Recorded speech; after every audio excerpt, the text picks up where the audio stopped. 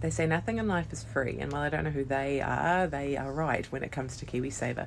So if you're investing using KiwiSaver, then you're certainly being charged some sort of fee by your provider.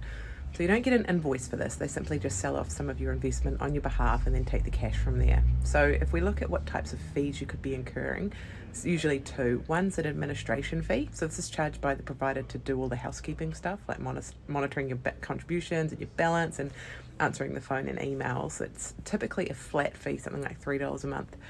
Management fee, this is where it gets interesting and very varied. So a management fee is charged by a provider to cover the costs of them investing your money on your behalf, using research, knowledge and skill to get you the best returns possible. So these fees are typically charged as a percentage of the money that you have invested. For example, 0.9% of your total FUM, or funds under management, which is just your balance. So if you have $100,000 invested, then that 0.9% is $900 a year.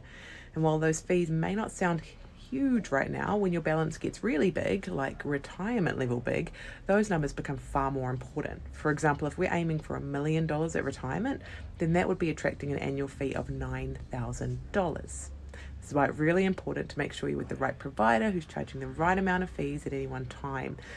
To find out a little bit more, jump on the course. It's free, it's in the bio.